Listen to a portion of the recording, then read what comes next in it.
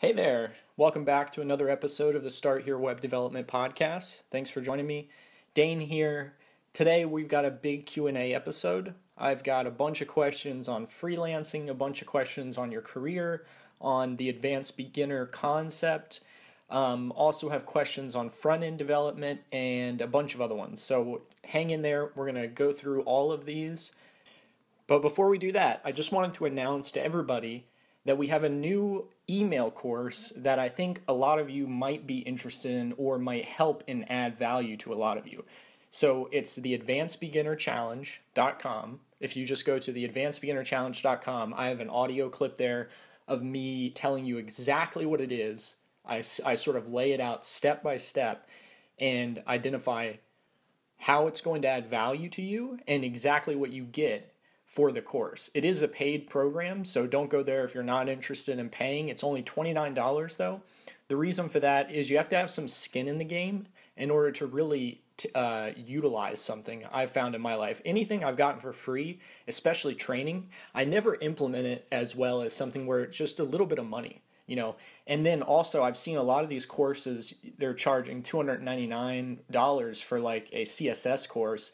And to me, I don't know, it seems a little bit unnecessary to charge that much. So for me, this price point just seems right. So if you're interested in growing your career from a junior to a mid-level, or you're interested in getting your first job in web development, this course is specifically for you. So if you go on the website, you can actually choose which course you want to go in, the Ruby, Python, or JavaScript track. It's an email course delivered to you every day. Again, I'm not going to sell it too much here. There's an audio clip on the website you can check out for more about that. And one last note on that is we are currently adding, it's not there yet, but we will be soon adding new languages. So we're adding PHP next, and then after that we're doing Elixir. So specifically you learn a language and a framework. So it's Rails, Ruby, Python, Django, JavaScript, React, and Vue.js that you learn currently. In the future, we're going to offer PHP and Laravel, and then after that, we're going to offer Elixir and Phoenix. And then after that, I'm thinking in the functional world, something like Clojure, some kind of Lisp language would be fun too. So go ahead and head on over to that website if you're interested in that type of thing. If you don't have a job right now, I'm honestly telling you, you need to be going to this website, because if you do not have a job in web development and you're listening to this podcast, which I know is a lot of you, I know some of you still listen even after you have a job, that's awesome, but I know a lot of you don't have a job right now. This is the thing for you. There's daily emails. I have daily audio like podcasts I'm dropping in there private to you guys where we're talking about mindset, how to get your job faster than you ever imagined. Trust me, it's all about your mindset, really a lot. Pretty much all the coaching students that I work with, at the time at which they approach me, they have enough knowledge to get a junior position. Some of them want to come in at a higher level, like a mid-level position. That's why they might want to work with me. But a lot of people are confused. Like, a lot of you guys have the skills presently to do this type of stuff and to get these positions. You're just not seizing and sort of dominating these opportunities when you see them. And some of you are, and you're still being turned down, and I think that's a separate issue. But a lot of the people that I work with, they just aren't sort of aggressive enough. So this is the thing for you. Trust me, this is the thing for you. I'm hyper aggressive, and you're going to get a taste of what it's like to work with me as a one-on-one coaching student through these daily emails and this daily communication. Also, if you join now, I'll drop you my WhatsApp so you can communicate with me privately in a one-on-one fashion. Again, I only do that for my coaching students, but you get that for, I'm doing that for like another week. So that bonus is going to be ending because I can't communicate with everybody. But for the first couple hundred people, I'm happy to do that for you. And I can really help you in a much more personal way. We're going to, basically what I've been communicating already with the people that have joined my WhatsApp is I basically ask them where they are in their career, what their goals are, and why they haven't achieved those goals, and what languages they've learned and how long they spent learning. And then I basically just give them a plan, on exactly how to get to their goal. And it's been great. People have been loving it. And that's just like if you were to work with me as a coaching student, but that program costs $3,000 on average. So this is great value I want to give to you guys, and it's all about how can I help as many people as possible. That's why I'm doing this, because the one-on-one coaching has been so impactful for these 11 students that now I'm just like, how can I scale that? How can I make that more impactful? So this group, getting everybody on my WhatsApp, I really think that's going to be so helpful. So head on over, advancedbeginnerchallenge.com, give it a listen, give it a read, fill it out, enter your information, and I will be in touch with you with the WhatsApp and the bonus. And the course starts usually anywhere from 3 seconds to 15 minutes after you hit submit. So go ahead and enter all your information there, hit submit, and day one will start immediately. Cool. Now on to the episode. In today's episode, we're going to talk about a number of questions that are focused around freelancing, advanced beginner, career, and front end. And the way this is going to work is I'm going to kind of read the question, and I'm going to try to read it exactly like they phrased it, so that I know that as a listener on the other side, I love when they do that, because it makes me feel like I can connect more with the person asking the question. So I want to do that here as well. Okay, first question. Do I develop on my own host and somehow move it to the client's host, or do I get the client to buy hosting first, then develop there? Any help or advice would be awesome. Thanks so much for this question. So here's my recommended formula. I've been freelancing for 8 years. Here's my exact thing that you should do, okay? This is exactly what you should do.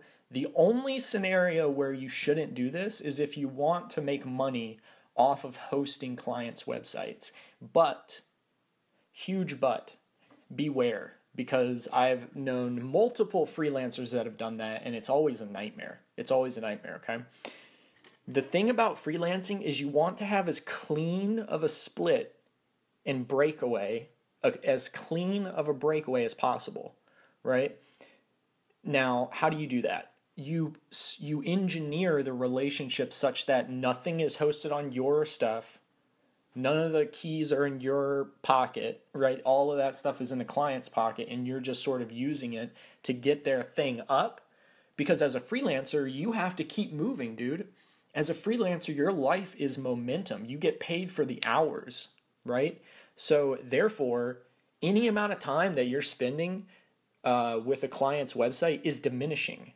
It's diminishing returns, basically, because the amount of, trust me, as a freelancer, the most you're going to charge is either at the beginning or the very end of the project. So there's never a scenario where an ongoing client relationship for a normal web developer increases in revenue for the business. It's usually just like diminishing returns. And you're spending more and more time helping them with shit, and all that is a waste, okay? I take this one step further. I don't just put hosting on their website. I actually have a section in my contract that states that I will train them, okay? I will train them on the system. And this is why I've done in the past, I don't anymore, I actually stopped freelancing, that's what I meant. But I've done a ton of WordPress stuff. Okay, I've gone through the full cycle of loving WordPress, becoming a senior developer or mid-level developer, hating WordPress because it's too easy and all this type of stuff, then coming back full circle. Now I love it because I can just give it to somebody, and they never have to call me again. They can find somebody else, right? As a freelancer, your time is the most valuable thing that you have, okay? You really need to be spending a lot of time clearing time. Right? Like, you have to be spending a lot of time making sure that you're moving forward aggressively and dealing with client stuff, having shit hosted on your server. This is all admin work that you need to figure out how to extricate yourself from. Put it all on their server. Think before a project takes place. Think, okay? How can I have as clean a breakaway as possible? If it's a super extremely complicated custom development project, I actually have developers ready to come in, okay? I take this to such an extreme. I stopped freelancing just recently. Last project was huge, Okay.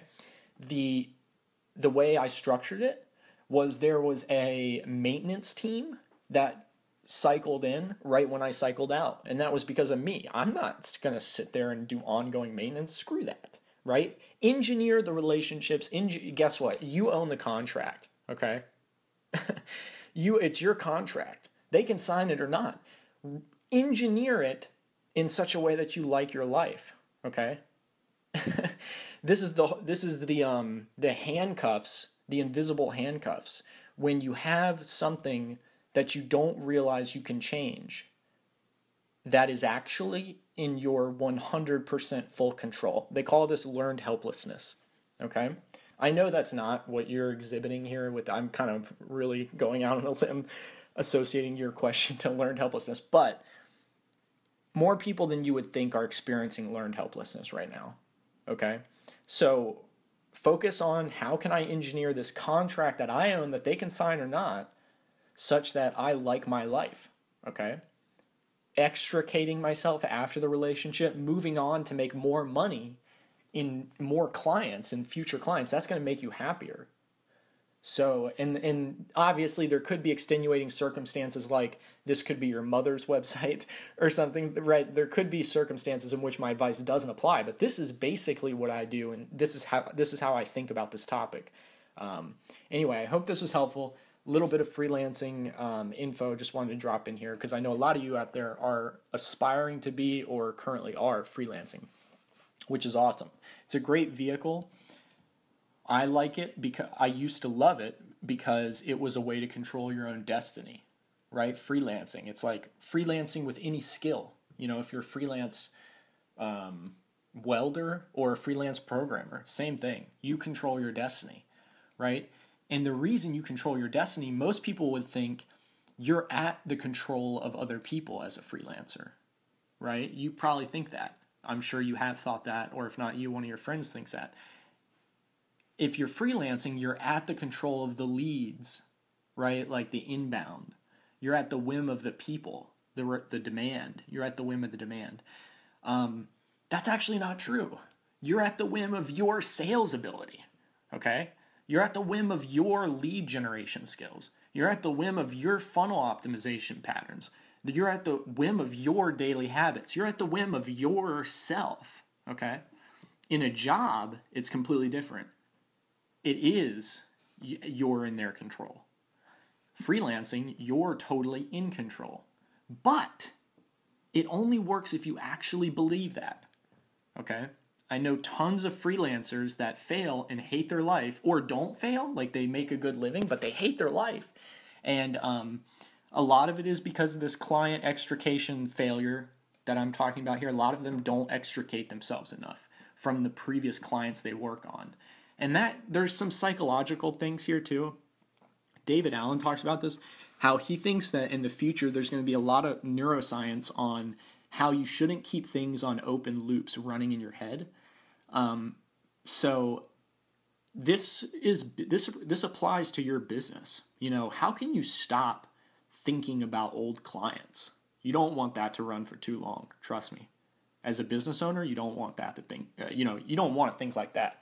You want to be thinking 90% ahead, 10% about the past. Okay? You do want to be thinking about the past a little bit, but you really have to focus forward. Focus forward. So I know this is tough. This is hard. Freelancing is super challenging. Hardest thing I've probably ever done in my career is freelancing, because the bigger the project, the harder it is exponentially than a team, because you're doing everything. You're the entire business. And that has been like the funnest but most challenging thing in my career so far. And that's why I stopped it, because I was like, okay, I've pretty much done and seen what I want to out of that area of business, right? There's different areas of business. So I think all of you that have never freelanced, the reason I say that isn't to brag, it's to tell you, all of you that haven't freelanced, give it a chance. Give it a chance with the correct mindset, with the correct actions, with the correct sales skills that you learn, okay? Nobody is born with this shit.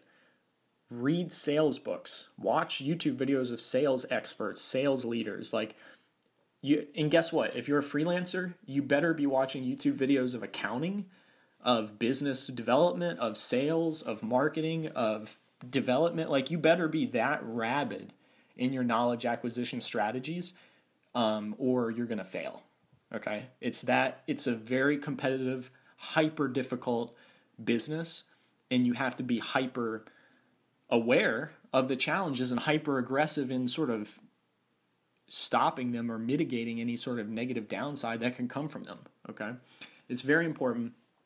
Anyway, I'll stop there on freelancing. I could talk about freelancing all day. I love freelancing, or I loved it, especially when I was doing it. Any other questions you guys have? I know a lot of you are freelancing. It's probably like 40% of my audience. So please write me, miller.dain@gmail.com, or on Twitter @dainmiller. Ask me questions on your freelancing business. What figures are you at? Email me if you want it to stay private. What figures are you at now? What figures do you want to be at? How can we get you there? I want to help you with that. Cool. Next question. Here we go. You said it's much better to learn a framework than a language, so lately I've been messing around with AngularJS. Do you think this is a good idea? I have a basic understanding of HTML, CSS, and JavaScript because of the Khan Academy tutorials. I would like to find a job using these skills, but I know they aren't polished enough. The actual question is, if I spent 3 to 5 hours a day learning Angular, how long do you think before I can find a front-end job? Thanks for this question. So here's the thing. You already know enough, and this goes back to the same thing that I just was talking about in the past question. You could currently get a junior front-end position, okay? A very junior position. Maybe you want to be a mid-level. I don't know. I'm not going to try to interpret this email in that way because then I'll answer the question wrong. But I'll just say this, okay? The answer to get a job, and this is what I do with all my coaching students, is not necessarily to spend 3 to 5 hours a day learning Angular, okay? You can spend like 1 hour a day. That's way plenty. What you really need to be spending 3 to 5 hours a day on is making yourself appear like you're already a front-end developer, okay? How do you get a job for anything? How do you raise the game? You basically take it on before the reality of it is given to you. And to be hired by a hiring manager, you have to be appealable. You have to appeal to them. So all my coaching students, we set up a website. If you go to my YouTube and Google, or if you go to my YouTube, the latest video, how to set up a portfolio. In that video, I give a formula. And also, it's the podcast episode just before this. In that episode, I give a formula that I require every single student I work with to set up before we go out and blast any job applications. So there's 2 messages I want to get across to you in this answer. The first is you have to follow the formula I've laid out. You have to have a website with blog posts about front end. You have to have an about page with a picture of your goddamn self. You have to have a projects page with like deployed front end things that, guess what? You can get those from just following tutorials. You don't need 3 to 5 hours a day to do that. Then you need a contacts page. Then you need like a little bit of a Twitter presence so you're not like an anomaly. So hiring managers can be like, oh, I actually know who this person is. I can see his personality online. You need all the basics, okay? You need the packaging. Nobody's going to get a job if they just learn Angular for 3 to 5 hours. What does that even mean? It doesn't even mean anything. What you really have to focus on is the packaging. That's the first thing I want to get across to you in this reply. The second thing that you really have to do in order to get a job is realize that it's a numbers game. So all of the students that I work with, we position their online presence, their everything, so specifically, and it still takes them 50 applications, 20 interviews, sometimes, right? Some of these people, I'm trying to get them a higher level job, but it wouldn't take that long if it was just junior positions, okay? But the point is, it's a numbers game, even if you do it perfectly, using all the best psychology. I prep these people to go into interviews with the most cutting-edge psychology, right?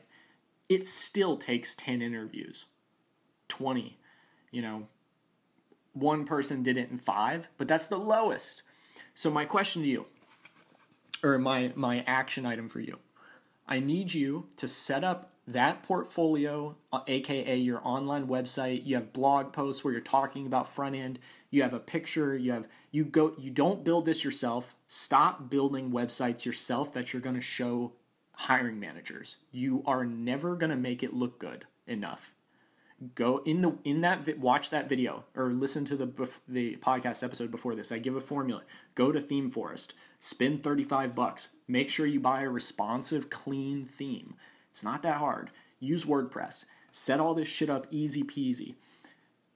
Follow a couple tutorials, build and deploy them, put them on your projects page. Then blast out the number 2 thing in this answer. Blast out 50 applications. Personalized. You're a sniper, but you're also shotgun. So you're blasting out personalized. This takes a long time, probably 3 days, just pure 8 hours blasting personal applications. You'll get 20 phone screens. Get good at communication skills. If your communication skills are poor, you will never get a job, ever. It would be an anomaly. And that's not actually true. Plenty of people have jobs with poor communication skills. I'm just telling you guys that so that you're better than everybody else. So 20 phone screens, 10 interviews, you'll get a job. So follow that formula, you'll get a job. Problem is, when do you start that? When do you transition from I have my website set up and everything to then, okay, I think I know enough. I'm going to start blasting out emails or those personalized job applications. How do you know when you're ready for that? The answer is you start doing that way before you think you're ready. Nobody thinks they're ready for anything that is good. Trust me. Nobody at the high level even thinks they're ready for what they currently have. Okay? I need you to blast out these applications far earlier than you think is appropriate. And here's not from me, from the founder of LinkedIn, Reid Hoffman, known in Silicon Valley as the Oracle, because of his investments. So he says, if you're not a little bit embarrassed by your first version, then you waited too long to launch. If you're not a little bit embarrassed, okay, same is true for you. You are, in this case, the first version. You're the first version of yourself that you're showing to hiring managers. You're the first version of yourself in this new job or in this new industry that you're showing on the phone to sell yourself. You're the first version of yourself going to these interviews. Start soon. It's a numbers game. You're going to go through a lot of them. By the 20th phone call, you're going to be like the 10th version of yourself. You're going to be a badass. Some people don't know how to learn from their mistakes, and they do need personalized training. In that case, watch YouTube videos. A lot of this stuff, you have to be proactive. Watch YouTube videos, visualize, practice, learn more about communication, how to sell yourself. How do you talk effectively with no muttering? Like, how do you communicate over the phone so that they want to invite you into the meeting, into the next meeting? How can you be standout? Like, on the phone, you can be like, oh, I had this idea for your website. If it's a designer, I was thinking we could do this and it would improve the UX of this. So how can you be standout? Always be thinking that way. Always be thinking that way. How can you be standout? Then, after you've blasted out all these applications and you followed this formula, the sort of trick is, or the key, and this is funny, right? If you just blasted out 50 applications and then you stopped, you basically would get like 2 or 3 phone calls, but that's not that great, right? So what we do is we do follow-ups. And I guess I don't really have a video where I talk about this application strategy. So maybe I should record a podcast episode on this. If you want that, let me know. So just to give you an insight though, what we do is in the sales world, they call it the fortune's in the follow-up. Okay. The fortune is in the second phone call, the fifth phone call, the 10th phone call. That's where the fortune is. It's not in the first phone call. So we follow up. Second email. Hey, did you get our application? My application, just wanted to check in, see if we were a good fit. Third email, fourth email, fifth email. We stop at 5, or actually I think we stop at 3 now. I think we just changed it to 3. So, but yeah, we stop at 3, but they're spaced apart a week. It depends. Sometimes a couple days, sometimes a week. Just depends on the how big the company is, because that shows you how busy the hiring manager is typically. So anyway, these are some strategies that I think you can use. I kind of did a shotgun approach where I just gave you a bunch of different strategies, but go back, listen to the episode before this, really understand this concept. Watch my YouTube video on the advanced beginner. In that, I talk about how to deploy tutorials, or also you can watch the video how to build a web app without knowing anything. In that video, I also talk about that. You could put those on your projects page, and yeah, any other advice that I could give you, I'm happy to. Feel free to email me, and I will do an episode on the latter stages of getting the job. So how do you blast out the applications personally? How do you follow up on the applications?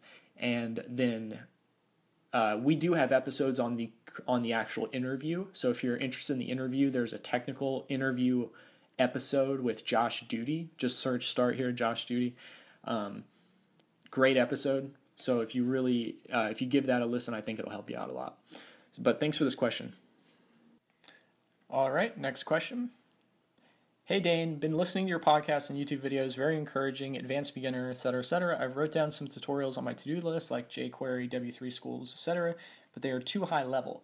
Can you give me some ideas on what kind of tutorials I need to start reading? By the way, I'm following the JavaScript course on Udemy at the moment, and it's really good, lots of eye-openers. Thanks for your time. So, thanks for this question. I appreciate it. So what I'll say is the best way that I know to really think about this, so this person is talking about the reading. In my Advanced Beginner Challenge, I say you should read 10 tutorials, then do 25. And I just say read 10, right? And then I give this whole explanation. I'm not going to get into that here because it would take forever, but the reason you're reading is because you want to gather context, right? So the fact that these tutorials are too advanced for you, they're too high level, that's perfect, Lino. That's actually perfect for you. You want to be reading things that are above your level because it gives you context and injects those terms, those definitions into your brain. There's no better way that I know of to inject terms into your brain than to be reading tutorials that are above your level. So trust me, that's a totally acceptable thing. If you think it's too high level because you don't understand any of it, that's the whole point. That's why it's called counterintuitive advice. If I just gave you advice that everybody else gives you, it's going to give you the same results that everybody else is getting, which is based on what I'm looking at, not exactly the best advice. So here, we're saying read tutorials that are above your level, and this can apply at any phase of your life or your career. So if you're just starting out, read junior tutorials because they're going to be above your level. If you're mid-level and you want to go senior, read very advanced tutorials that you don't even understand. You can't even figure out what the hell they're talking about. Read that type of stuff over and over, and eventually it's going to help you quite a lot. And it's really counterintuitive. A lot of the students that we work with, they don't quite understand it until they start doing tutorials later, and they're like, wait a minute, I read about that like 10 times. Model, view, controller, model. Like, these are junior people, so it's maybe different when you're at a high level trying to do this, but they're like, oh, I read about that over and over again, and I saw that they had to set it up. And I didn't know what set it up meant, but now I know what it just clicks. Everything starts to click. And the whole thing that I want to do with my teaching style is I want people to feel little clicks every time they sit down to learn. Because if I can make somebody have a dopamine response to learning, I can basically turn them into a hyper successful person with very, very little effort. Because what we're doing is we're rewiring your brain.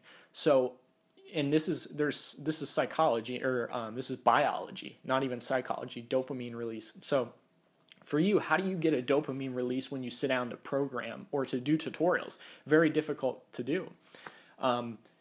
Usually causes cortisol to be released because it's stressful. It's a lot of work. So what you can do is the Advanced Beginner Challenge. Sign up for my course. Literally, we read tutorials, and then when you sit down every day to do them, you're like, oh, wow, I read about that. Click. Little dopamine, little innovation in your brain. Your brain thinks there's an innovation that happened. Boom, dopamine.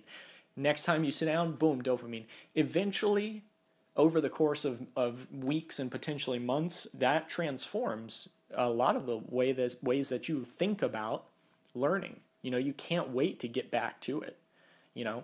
Arnold Schwarzenegger talks about this. His dad used to make him do push-ups before he was allowed to eat breakfast as a child.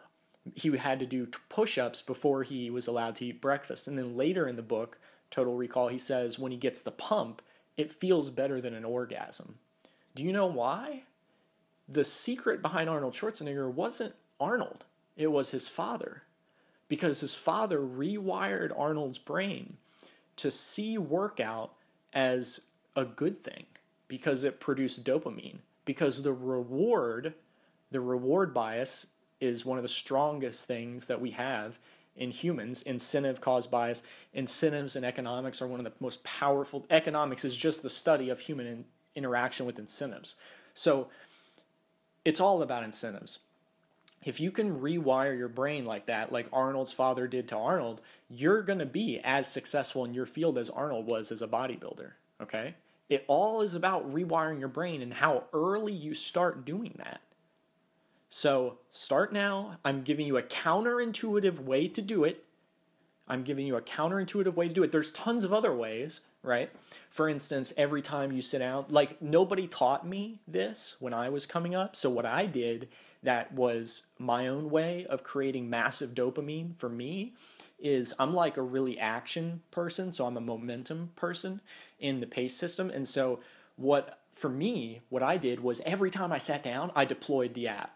Like whatever tutorial I did, I made sure that there was like walks me through how to deploy it on Heroku, and I didn't do tutorials that didn't teach me that, and that was because I wanted to have deployed the thing that I created by the time I was done with the coding session, and that worked for me. That's not for everybody. That worked for me because I love momentum so much. When I saw that, it was like boom, huge dopamine release, right? Huge serotonin release from the achievement. And so that's not going to work for everybody. And nobody was around to teach me this advanced beginner hack. The hack I'm giving you is much quicker and much less difficult than deploying a tutorial every time you sit down to code. It can be quite daunting. And in fact, I used that hack for years in different areas. Like my first big freelance client, it was so scary that I didn't want to sit down and code because it was so scary. So what I did was I made it so I could deploy the site and have him view it every single minute that he wanted to. And we set it up such that he could actually deploy at any moment what's on master. And so it was super fun. I turned it from something scary to something super fun because, anyway, that's a little bit more advanced about there's a topic in there of like how visibility on the project at any given time allows the client to feel free and less fearful, and therefore you're less stressed about this magical end result that you have to deliver. That's a different topic. But in this perspective, I used it, or from this perspective that we're talking about now, I used that project as a way to do this to my brain, because I was like, okay, how can I have it so every time I sit down, I'm cool, I'm stoked. And that was, I want to deploy this sucker every time I sit down. Boom, deploy, get the client looking at it, seeing it, see what's going on. And then it turned it from this like scary thing that I was procrastinating on to something I was like, okay, we're rolling, we're moving, let's go. And a lot of the times for me, again, because I'm a momentum/action person, for me, if I can re-engineer life to like always be moving, even if it's little bit by little bit by little bit, like trust me, for me, it's like the golden ticket of motivation. It's like you hit the fountain, the water is just spraying. Like it is the most intense form of motivation for me. And I want you guys to, the reason I say that is because I want you guys to find that type of motivation for you. Okay? And so the Advanced Beginner Challenge is just a hack. It's a sort of my solution on how to get some of that dopamine release every time you sit down to code. But that being said, I do want you to find the thing that motivates you the most so that every time you start a big project that's scary, you're able to turn it into something that's fun for you. You know, you could love the idea of like completing a super complicated project. So every time you sit down, you just think about it and how fun that end result would be. Like everybody's different, right? Everybody isn't going to be like me in the way I did it. Some of you are going to be complete opposites, I'm sure. So whatever it is, always be studying your motivations. Always be studying yourself. The best way my mentor ever told me to find what motivates me the most, and this is kind of the funniest thing that is so obvious that nobody ever told me. It's like I went through 12 years of school, and I feel like at some point in the first 12 years I was in school, they should have told me this. Look at other people that you're jealous of, okay? Look at other people that you're jealous of. What about them makes you jealous? Is it their status? Is it their actions? Is it their looks? Is it their partner? Is it their romance, their love, their family? Is it their possessions? Is it their experiences? What about them makes you the most jealous? Because guess what? That's what motivates you the most 90% of the time. This is what my mentor told me, and I was like, that's bullshit. That can't be true. You know, like all hard-headed people, this guy is super successful, and I'm just like everybody, so I'm super hard-headed. And so I was like, psh. Of course I was nice to him in the moment, but in my head I was like, that can't be like it can't be that easy, because motivation is hard. That's probably the number one thing most people struggle with is motivation. So I was like, there's no way. But then I did it. You know, I did it on all these people. Really, you have to sit down and really put an hour to it and think about it. You know, who am I jealous of? Why? Okay, well, it's because of that. And then I think about it more. And I'm like, what's behind that? What is the reason behind that? And eventually, you realize you're jealous of them. And then you think you find the key thing that makes you jealous of them. And then you're like, wait a minute. I could turn that knife around on my own back and use it to propel myself forward. Okay? And that's like the most powerful thing ever. Most people impale themselves with the knife of jealousy from other people, leading to scarcity in their mindset. But me, because of what my mentor told me, I'm able to look at what makes me jealous of other people and turn it into abundance mindset, turn the fear of not having that like a knife against my back to push me forward. And I never will get impaled because I'm accelerating forward away from the knife. That's pushing me, the fear of not having that. Most people live in a completely different place. So this is what I want you guys to be able, and I'm not saying this because I'm so cool or whatever. I'm saying it just because I want you guys to have this understanding of how to take problems and break them down and to really understand the mindsets and the solutions to these problems that you have. You know, writing into my podcast is great, but I would love you to be able to solve the problem on your own. Thinking about things like, what motivates me? You know, how can I do this? What are the potential failures? What are the potential ways that this could blow up? You know, there's all these different ways that we can be thinking about things, and I find people are very lazy with the ways that they think, the innovations, the angles, because they don't have enough knowledge. A lot of you guys don't read enough books, man. You have to come at problems from many angles, okay? I've never had to write into a podcast the same questions you guys are writing into me, and I've been If you looked at the first 2 years of my career, I was more successful than 90% of people, and I never wrote into a podcast asking how to do it. How is that possible? It's because I read a fucking shitload of books and I had thousands of ways to think about any problem I had. And I was smart enough to have a real life in-person mentor, which I guess that's kind of the same thing as writing into the podcast. So I guess I'm cheating in that way. And I guess I kind of did. But the books were way more impactful than I had like an hour a month with this guy, right? That's not that much. But the books, having diverse amounts of knowledge, really, trust me, it gives you different ways to look at problems. And when you're able to look at problems from many different angles, you don't have to ask questions anymore. You can just say, okay, 50 ways to solve this problem. Boom, experiment 1, pull it off. Start today, end a week from now. Boom, experiment 2, pull it off. Start today, start a week from now, end 2 weeks from now. Experiment 3, experiment 4. Like, trust me, when you're able to see things from all these different angles, the experiments in your life will multiply. When the experiments multiply, your successes multiply. When your successes multiply, all the other stuff that you want multiplies. Freedom, happiness, fulfillment, family, relationships, thriving, whatever you want. It all comes on the other side of all that. Trust me, it all starts with being able to look at problems from many different angles. This is a weird revelation that I've had in the last couple of weeks where I've realized so much of what I'm talking about all the time can be boiled down into this concept of simply having enough knowledge to look at problems in different angles. Like, it sounds overly simple, and it is, but like Einstein said, keep things simple as they are, but no simpler than they should be.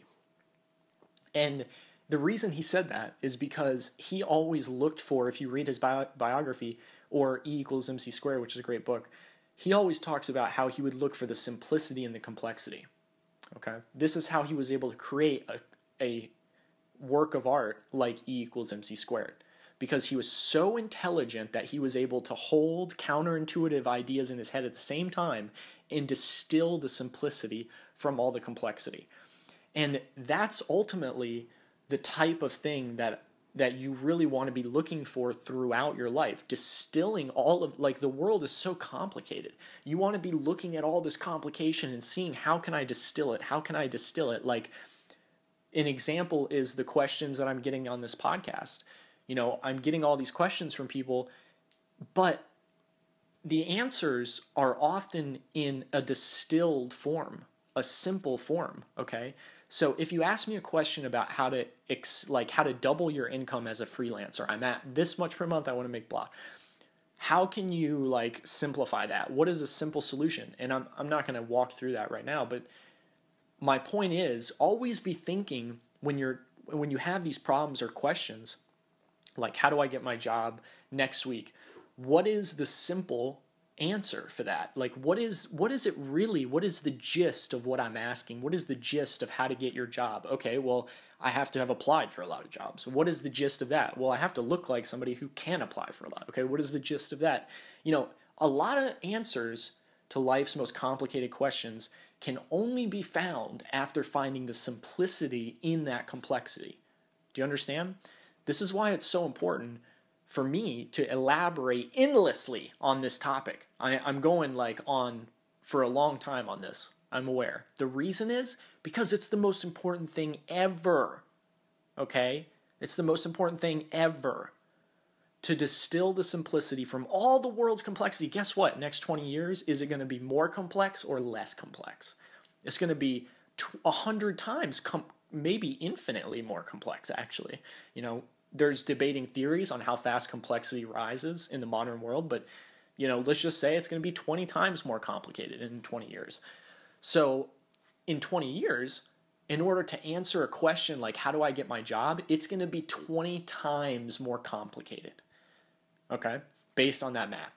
So therefore, how are you going to be able to answer any questions in the future if you can't answer them now? If you lived in the 1980s, it was much simpler. It was much simpler. But if you couldn't answer questions then, you certainly can't be answering questions now. Okay? So this is a sort of a different type of mindset perhaps for some of you. For some of you it's not. But I want you guys to really think about all the diverse sources of knowledge that you're gathering from. What books am I reading? What courses am I taking? What interviews am I watching? What YouTube videos am I watching? The surface area of information better be vast, okay?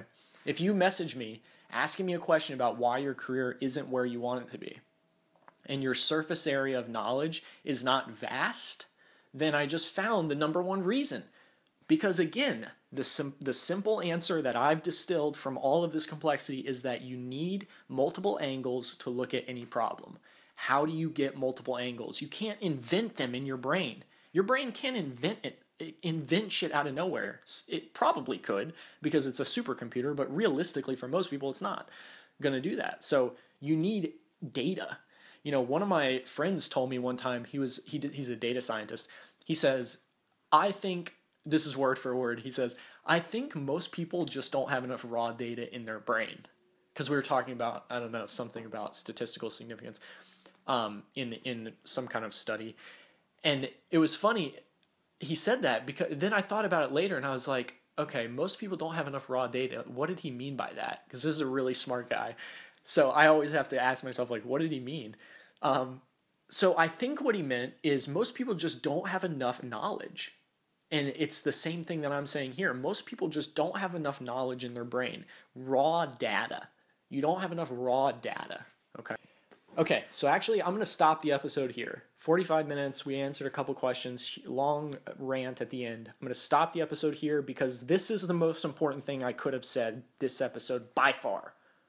Whatever other questions I answered, I'll answer them on, I didn't answer, I'll answer them on the next episode. This is the most important message, so I'm ending here. Now, a couple of things. Action items. I need you guys to be reading more. Increase the level of knowledge. It doesn't have to be books. You don't have to buy books. If you're broke, you don't have to buy books. Go on YouTube. Good sources of information. Not just on programming. The raw data in your brain to look at a problem. How can just learning about programming help increase the raw data in your brain to look at a problem? That's not going to increase it at all. That's only going to increase it if the problem is in code. You have problems with your career. That's why you're listening to this podcast. You have problems with soft skills, with communication, with accelerating your career. You have all those problems. You need to be reading books on sales, marketing, business, leadership, persuasion, biographies, or going on YouTube, okay? Looking up career acceleration, career coaching, what do career coaches say? What do they even do? Why do they do what they do? Like marketing videos, all this type of stuff, okay? You need to be looking at your career in more of a broad way, not so focused on code. If you trust me, this is why you're writing me questions about what should I do freelancing wise. It's because you're focused too much on code. Focus a little bit less on code. Focus a lot more on breadth, not necessarily depth, but breadth of knowledge acquisition. And again, we call this the edge effect. There's a great Wikipedia about this called the edge effect if you just Google that. They actually have this in biology, and I've talked about this on the podcast. All of the life is at the edge of the forest, or the most dense population of animals is at the edge of the forest, stream, and field. The center of the forest is not the most populated area. The center of a pond is the least populated area, okay? It's the edges, okay? And for you, it's the same in your career, in your life, in your brain. Your brain, the reason you're going to be able to look at problems in different angles is because the edge effect in your brain with your own biology in your brain. The biology that we see external is the same thing that happens internal. Get all these books, watch a bunch of YouTube videos on all these topics that you don't normally watch and read about. Finances, money, accounting, career stuff, leadership, business. It's going to create an edge effect in your brain, and your brain's going to have neural connections that have never been sparked before. I'm not a neuroscientist, but I can tell you that because that's the basic fundamentals of how the brain works based on the books that I've read. So you're literally creating new connections in your brain. Your brain is going to be able to explore problems in your life in a completely revolutionized way. Okay? Why do I always talk about mindset? Why do I say mindset's so important? Because if you have the mindset fixed, you have those neural connections that I'm describing, then you can solve your own problems. You can answer your own questions. You can have your own successes. You can lead your own life. Okay? All you need is the mindset. And what that means is you need the neural connections. Boom, boom, all the neural connections connecting together. You need that. How do you get it? Books, videos, courses, YouTube. Read and learn nonstop in a diverse amount of areas that you normally don't read in. You don't have to read like new age books. That's not what I'm talking about. The fundamentals, psychology, biology, science, physics, business, career, leadership, marketing, like all the basics, the fundamentals. Okay? Those will create the maximum edge effect in your own brain. So action items for you. Next week, experiment. Okay? Experiment with what I'm talking about. Pull up YouTube videos once a day in 3 different areas per day, or 1 different area each day. So the first day you do YouTube videos on psychology, second day YouTube videos on marketing, third day on business and career, or all 3 in one day and you mix it up.